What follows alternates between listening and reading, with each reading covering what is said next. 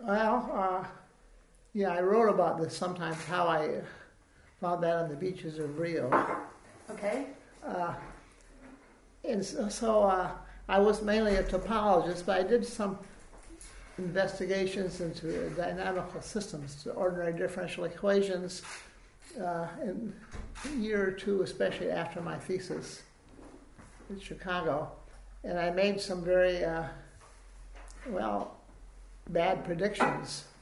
But I published some papers on it. The papers were pretty good in general, but I made some conjectures that were wrong, and Coddington, or Levinson at MIT pointed it out, because there was these old papers of these English pair of mathematicians who they had numerical work and they had interesting results. It contradicted what I had predicted, so I wanted to understand what they did. So I put what they did in a very geometric context so I could understand it. And that was the horseshoe. The horseshoe was kind of a geometrical picture of what they were computing. And it was actually, turns out, to tie in with a Poincare had the same mess of, you get a big mess, and this put order in the mess. And that's why I said, I did the work on the beaches of Rio, because I worked in the beaches at the time. So it was sort of inspired by Poincare's mess? No, okay. No, not at all. Because that came later. In the next, after I found this horseshoe, then I began to understand and look for what people had done. And then I found Poincare's paper.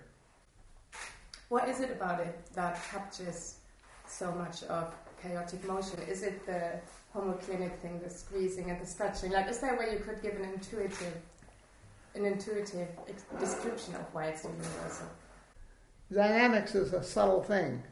So this is illustrated by the dynamics, the dynamical process.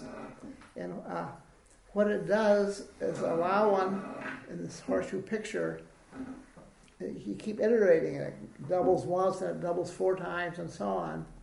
And it allows one to find this set of the dynamics, of the states of the dynamics. It's a set, nice, robust set, which could be indexed by zeros and ones. So it can be interpreted with the dynamics as flipping a coin. And so it gets at the root of chaos that way, because here we have a deterministic system. These are differential equations, simple differential equations, very smooth, and they have this phenomena which can be interpreted in terms of sequences of coin flipping. So it makes a transition convincingly, I think, everybody would agree with me, the passage from deterministic dynamics of the Newtonian type into purely probabilistic phenomena, the flipping of a coin. So that's the idea.